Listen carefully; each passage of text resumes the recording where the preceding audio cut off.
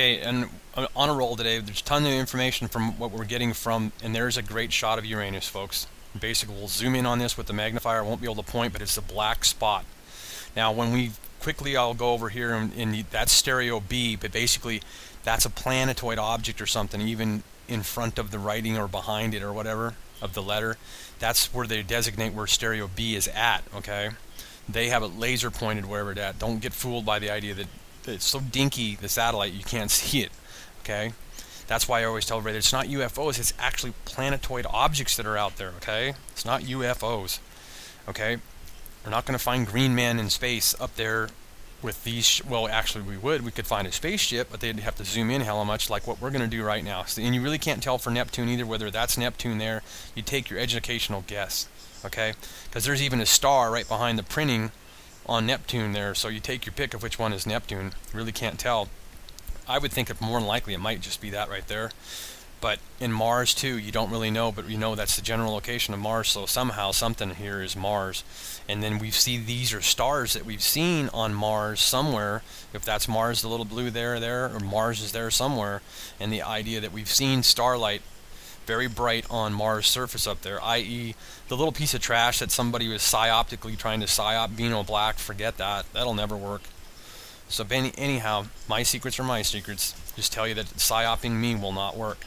So the idea that I found starlight hitting the ground with the, and basically yes, the Curiosity rover is up there. There is some art that's done on some back stuff. They're just trying to, whatever.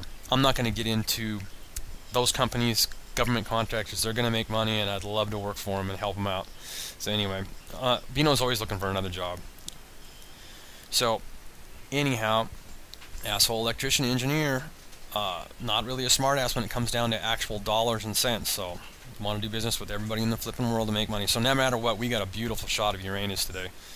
Okay, and then all my other videos, I don't have time in this video to go back and show you them, but the next video I'll try to basically show you that we've made a bunch of videos today.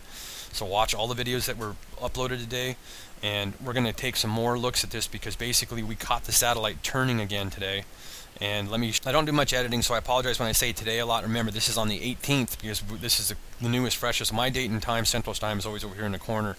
Okay, so basically we were able to pick up Uranus, and that's basically designates where B, stereo B, we're off of Ace right now, and what it did is turn, and basically I'll go down and we'll kind of, and don't get me wrong, we might end up finding some stuff, and there is some awesome stuff that you can see, because you're going to see a galaxy and pretty much and everything like that when they turn here, and I'll give you the steps. You see, they're turning the satellite.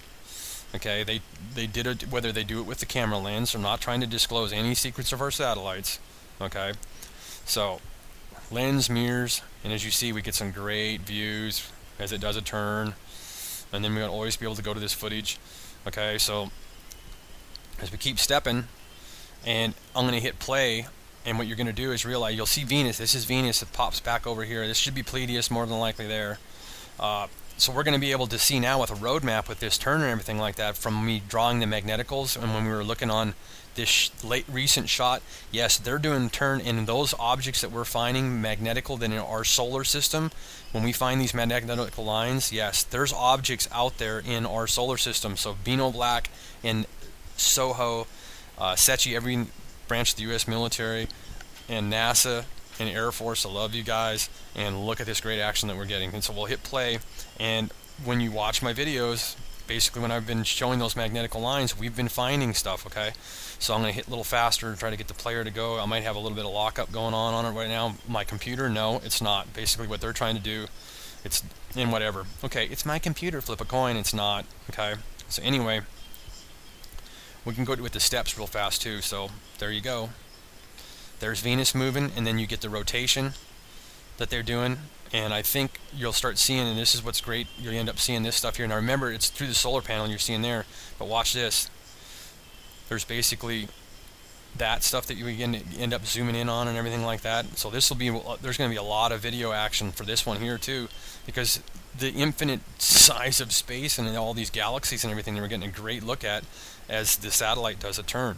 Okay, so there'll be more videos on from ahead, Ace, as basically, now what I need to do is get this to play, and you'll see the object that is basically, we know that there's objects between Venus I always have been showing you, and NASA knows it, and a lot of astronomers know it. But they're dark objects because they're not illuminated, and some are illuminated. We found one illuminated object near Venus today, and everything that's got a magnetical is in our solar system. It's tied to the magneticals of our sun, and or figure out which magneticals, and they can see, NASA can see all these magneticals. They can see the Van Allen belts out there in space. So the idea, they know what is in our solar system, not in our solar system. And pretty much when you see a magnetical, basically, and it's not in the dictionary. I don't give a shit if a word's not in the, these are magneticals. These are magnetical lines that hold and cling these planets locked into their orbits in space, and its electrical energy off the sun. We found all this stuff here that basically, now they didn't mark Saturn, but I still kind of figured that that's Saturn. We'll be able to figure it out by basically going through the steps. See, i.e. the play of the day, and basically the movement of the satellite, also besides the movement of the planets, you see. And then we'll hit steps some more. And then basically, when you hit fast forward, you're going to understand that the idea, you'll see the curvature of the light off the sun that was done, and then we're going to have a movie zooming in on this stuff. This is just, there's going to be way more than one movie for this.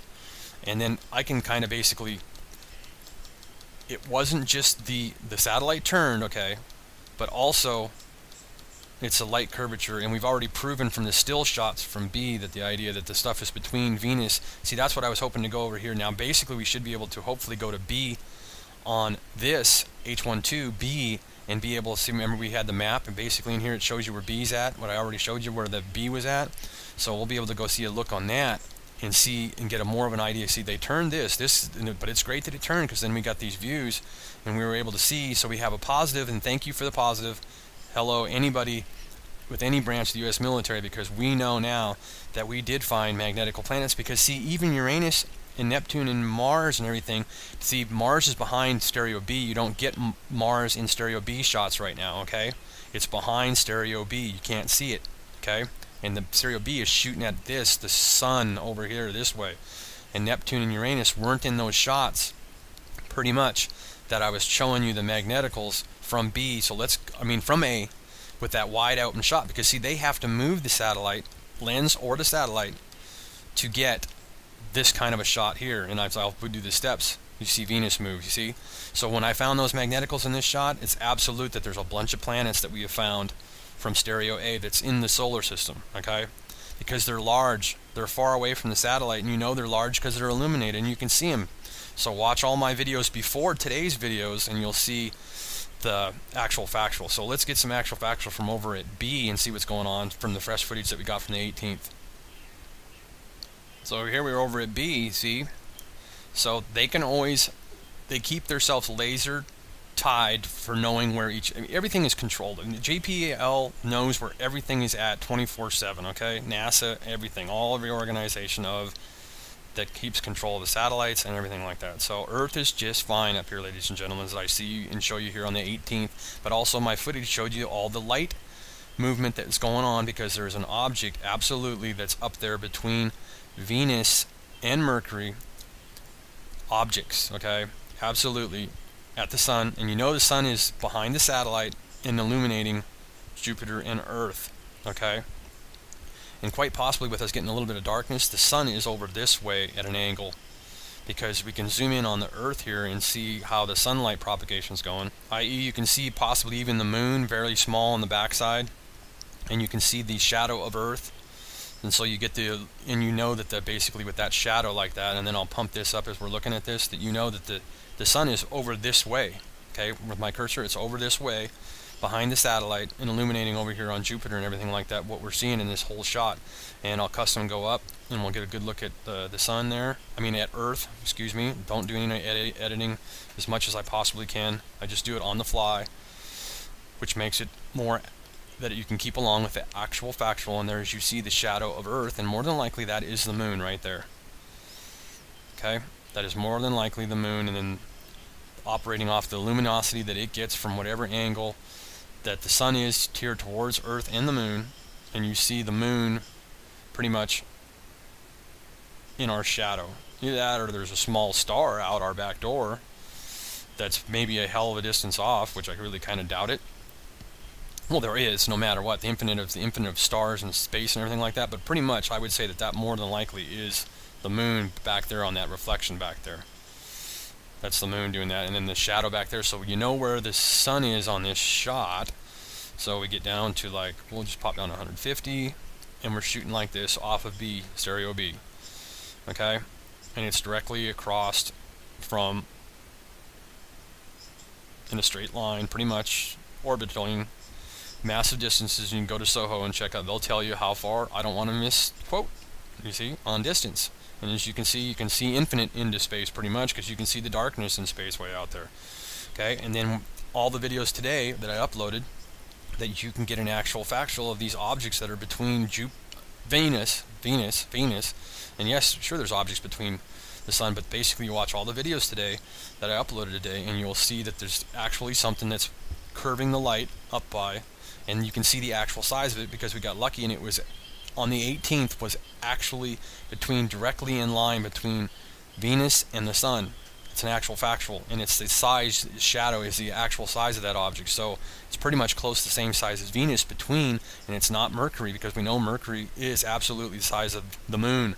Okay, that's a scientific actual fact. Mercury is the size of the moon, and it didn't do the shadow on Jupiter that you've seen in today's footage that we got from the 18th. Okay, now I got this paying at what they actually had it set for speed, or what I ended up leaving it at. It doesn't really matter, but remember, the satellite turned. Okay, so this isn't the object between Venus and Jupiter, but I was wanting, and we should be able to, hopefully in the future, that they'll shoot back over to the right a little bit on this A shot, so that we'll be able to, but then they have to make sure to protect the lenses against the sun too. They have to have a blocker. So hopefully they can position the satellite and we'll get some kind of a view of, but we still get it from the other shots that we got from B, of what's pretty much between Venus and the sun, because the sun's over here to the right. Okay, it's over here, and then the satellite moved, as you can see all these shots, and then the speed you go through and everything, and then I can slow it down, and like I've already done, and I'll slow this down, and it's basically turned the satellite, you see. So very interestingly, we have, when we're sitting here looking at A, when it pretty much, and I'll slow it down a little bit more, but when it comes around, so then we have some interesting objects that will be the next video, because we're going to go in and look at this stuff that you're seeing as I watch it play. We're going to zoom in on these objects here, because we know as it does its turn, we can slow it down and get it, because I went back and looked at Uranus and Neptune, and we're going to end up figuring out what these planets that are in our solar system, tied to the sun magnetically, okay? They're in our solar system, okay? So we have great finds, and basically NASA can't hide the truth anymore of what's in our solar system. They keep on letting us see Hubble and seeing way out, well, this stuff's way over there and everything like that. And when you look at these shots, you think that that's something, well, yeah, some of that stuff is included in here. I do believe that we're going to see a galaxy that you can pretty much see, you know, that's a galaxy that's over here by the solar panel. That's a galaxy that's out there that you can see as they turn back and look at Uranus and Neptune and stuff forth and so on. So this is going to be in the next video. We're going to end up checking these objects out over there. Let's see what I can zoom in on with the time we have left on this shot, on this 15 minutes. Okay, I froze it, and we're going to zoom in on that right there, because we have something that's huge out there. And when they did the turn, pop up to 400 real fast, and we'll scoot over and look at it. And this is, they're doing it, and basically, like I'm saying, pretty much that's a galaxy out there. Okay, so we'll get a zoom in on that as much as we can. Remember, when we see stars too off at a distance, that's another solar system over there, you see, magnetical. Okay, so that's where you get the actual factual, the magnetical lines. See, there's no magnetical lines here, and that's a galaxy over there that we're zooming in on. Now, whether that's Pleiades or whatever, I'm not really, I don't think it's Pleiades, because I remember on the other shots I can see Pleiades. So remember, I can't point when I got, but we'll keep zooming in. Can't point on the magnifier, but we can get a look at a galaxy over there. A star cluster way the heck back by, and then I'll zoom out real fast and we'll get Neptune and stuff like that, and you'll have a pretty good idea what we're looking at. And send in your comments of what, or do a video that, always put a video link, make a video so that you can see, and there you go, there is a galaxy. Okay, and basically we'll pop out of this real fast, and then someone do the research, and we'll start doing some communications back and forth. And because actual factual, you know that to be, we won't worry about knocking the magnifier down, and we see that basically, and we'll hurry up and hit play down here, or step, and we'll get forward, and we'll also look at that other thing there, and then I'll hit reverse, because basically what they did because they were turning to look at Neptune and so forth. So there you go. As they did that turn, then you can figure out what that galaxy is that's out there, and then turned around and looked at Neptune, Mars, and Uranus. Remember, Mars can't be